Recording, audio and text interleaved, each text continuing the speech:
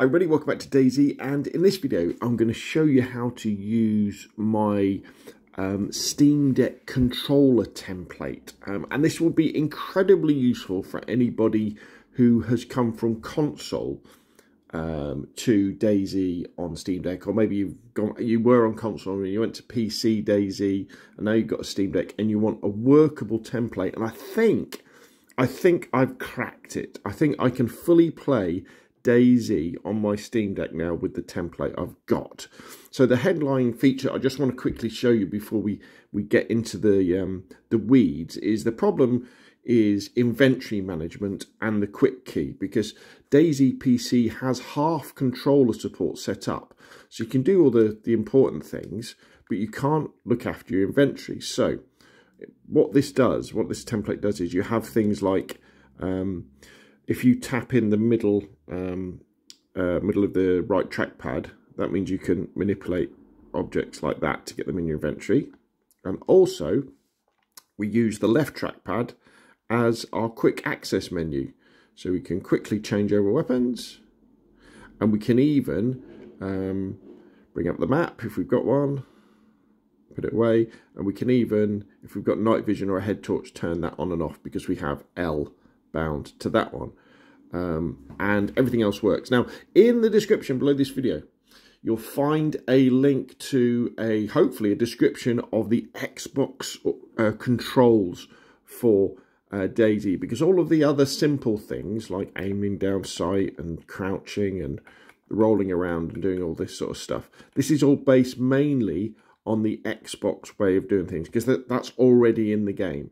And then we've just got some extra little bits that I've added in that enable you to do things like manipulate your inventory. So obviously you'll have DayZ.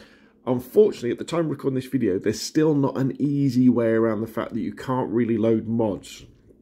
So you're going to be playing official servers that don't have any mods, or you're going to be playing community servers that don't have any mods.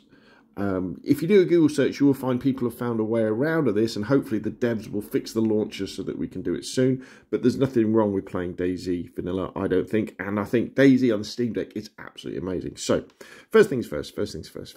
So you'll want to go into the game settings and go down to properties and make sure that under controller you've got Steam input enabled.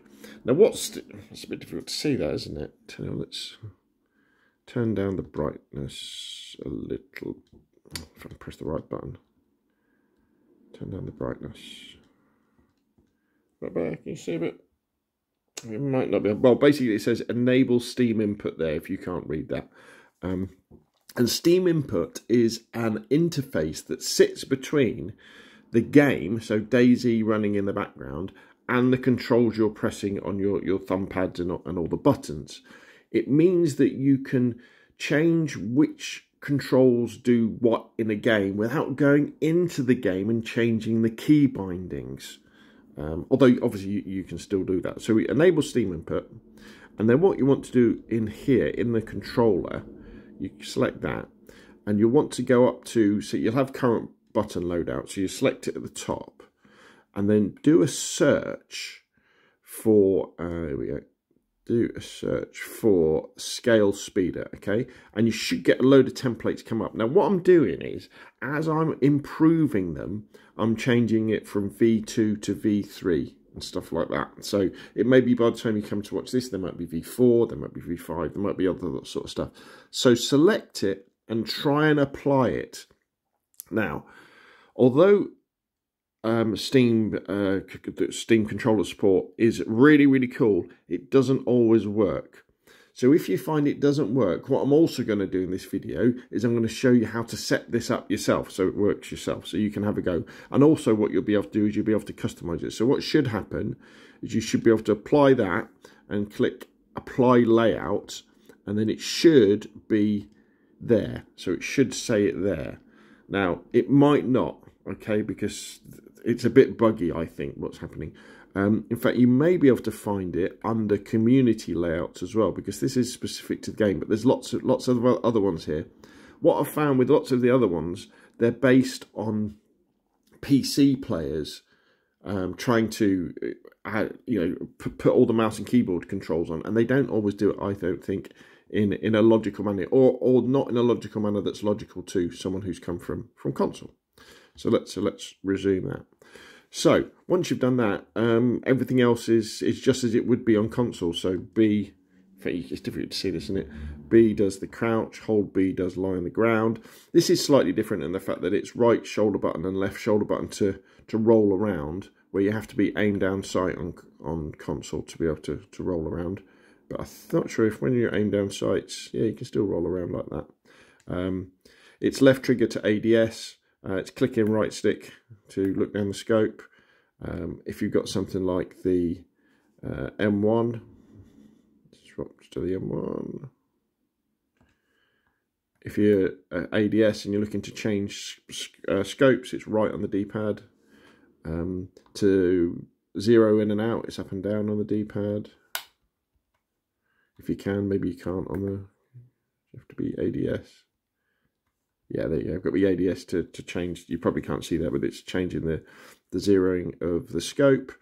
To get into the inventory, it's the to pause. It's getting the top right, and obviously that once you pause, you see you can use your mouse, and then to get inventory, again it's the top left options button, and then to move stuff around, you're using your mouse. So you put stuff on the floor, pick stuff up, combine it, change. You can pick stuff up, press and hold your right trigger, and then tap in the middle of the trackpad to change which way it goes. And yeah, it's all the normal sort of controller stuff that if you look at the controls, you'll see it comes pretty intuitively, and it's fairly easy. You can lean, you can switch shoulders by pressing the shoulder buttons like that, and then we move this around. So you move your thumb around, and if you press it in the middle, that will get rid of the hotbar, and then press it again and bring it up. You can still select stuff with the hotbar not being there. You don't have to have it up. M for the map only works if you've got a map, or if the server is set up where you don't need a map to look at the map, and then you can press B. Again, that's difficult to see, isn't it, to come out of it. Night vision or head torch is press and hold L. So if you just tap it, nothing happens, but you have to press and hold L, and then your night vision pops up, and press and hold L to get rid of it. Or if you've got a head torch on, that'll turn a head torch on as well. To talk is press left on the D-pad. To permanently leave your mic open, so that's push to talk, is double left. To change your mic volume, hold down left and use your bumpers, so on the top to turn it up and down, like so. Double click top button to zoom in, so you can you'll get that closer view. That is a bit odd, the fact that it switches around, and single click on the right stick takes you from first to third person view, nice and easy. And again, all those instructions will be, there's a couple of places you can check them out actually. If you go into the pause menu and you go into options and then go into controls and then go into configure key bindings, on the right hand side you'll see all the controller options. Well, you'll see most of them. You don't see most of them. You'll see most of them. Oh, right, that's an important one. So it's right on D-pad to bring up the radial menu for looking around. So you can do poses, all this sort of stuff. You don't need to use your interaction keys. See, we've got to stand up to do something else, haven't we? Shake head. There we go. So you've got all that stuff's there. Oh, one other thing actually I should mention. Although you've got your 1, 2, 3, 4, 5, 6, 7 for your quick access on here, on the back as well, you've got these 4 buttons, and they're set up for 1, 2, 3, 4. So top left is 1, and I did that just so you've got quick access as well. So you don't have to mess around with your radial, and you've got 3 is top right, 4 is bottom left. Oh, and to put things onto the, here we go.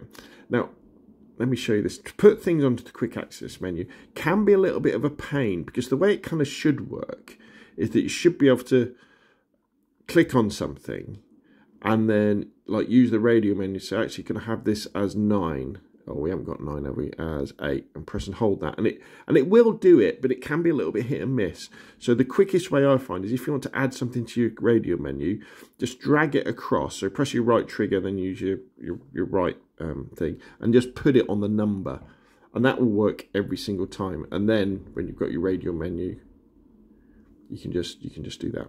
So I think I can completely play DayZ like this. I think I have all the controls that I could want. Actually, I say a final thing, might not be the final thing. If you want to bring up chat, so text chat, not talk chat, you press Steam and X, and press Enter, which is your right trigger. And that'll bring up the chat box. Press Steam and X again, and you should be able to write. He says, hello, then press right trigger, and you probably see it has appeared there, and then you can press this sometimes could be, so we've kind of got the text chat up now, and we're still running around with stuff. So all right, so it's disappeared now, kind of disappeared. Remember, this is a bit glitchy and takes a bit of getting used to, especially like me if you're used to playing on console and binding all this. But yeah, I think we have all the commands. Okay, so now we know that works. Let me show you how you can customize all this stuff. So if you press the Steam button on the top, in the bottom left-hand corner, and you go to Controller Settings, you go to Edit Layout. And if you go to the buttons first, so you press A to get into the buttons, and then you can scroll around. These all just behave as normally. And there we have the black back grips. So all you want to do, say with the back grip, you just click on it, and then you use your top buttons here to go between the different actions, and you just give it an action. So let's give that, say we wanted to give that one 4. So L4, which is the top left one on the back, is now 4. But we don't want that. We want it to be 1. So that's super easy. And then what else did we have? So then the other one really is the trackpads. So right track behavior adds mouse. And what I did was, so R click, so pressing R is space key. So you would just press that and then go down to, say if I wanted it to be Z, I could do that, and that would be Z, but I don't want it to be that. I want it to be space key. That's good. And then left track behavior is quick menu. So you just select quick menu, then you go into the settings, and then you set the center button. I mean, you set it whatever you like, but you set the center button to, it's a left facing apostrophe.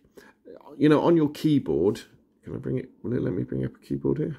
No, it won't. So in your keyboard, it's the one that's up in the top left hand corner. In fact, I can show you, can't I? There we go. It's that one there. See that one there? That does it. And then Radial button 1 is 1, 2, 3, 4, 5, 6. And then what you can do is you can go to the on-screen display and you can change the size. You can even change where it is and all this sort of stuff. And of course, sorry. So we did 1, 2, 3, 4, 5, 7, 8, 9, and then M, and then L as well. And you could add more. If you make the Radial menu bigger, you can have more, because so that the angle isn't quite so hard. And obviously, because we've got 1 through 9 on the Radial menu, there's nothing stopping you changing the back buttons to something else as well.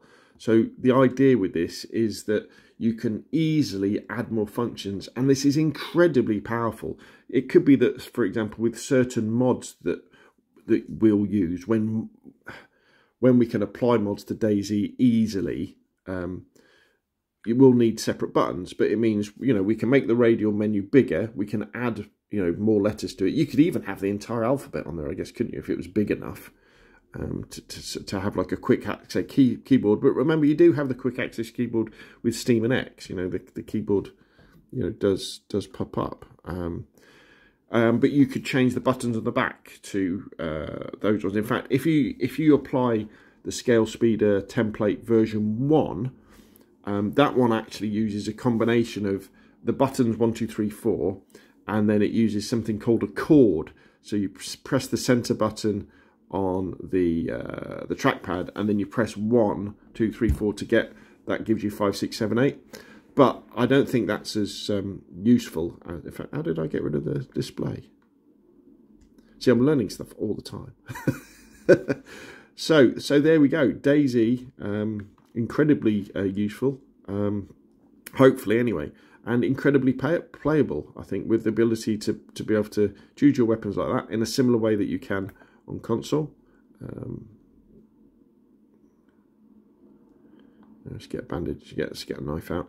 And the fact that within your inventory, you can pick things up using your right trigger, and then you just tap in the middle to change it out, so you can fit stuff in that game of Tetris that you have to play with PC inventory. So there we go. Hopefully at some point the DayZ devs will go, I tell you what, let's just import the controller, the console controller for PlayStation and Xbox over to the PC version, so you won't have to go all this. Because honestly, the console controller scheme for Xbox and PlayStation is really good. It's really good. The guys at Reforger could probably learn a thing or two from it. It is really good. The only thing that it lacks really is they don't have an L or an M key set up. So there we go. That, my friends, is how you have a workable layout for your Steam Deck, a controller template layout. Yeah, I've driven around in cars, I've done loads of stuff, killed loads of zombies with it, and everything seems to work absolutely fine. If I've missed some commands out, and you go, oh Rob, this is obvious, why haven't you put this in? Please let me know in the comments down below, and I'll do like a V5, V6, V7, V8 version of this to help everybody out. So there we go. Thank you very much. If you enjoyed the video, hit like. If you want to see more of the same, press subscribe. And of course, I'll see you again soon.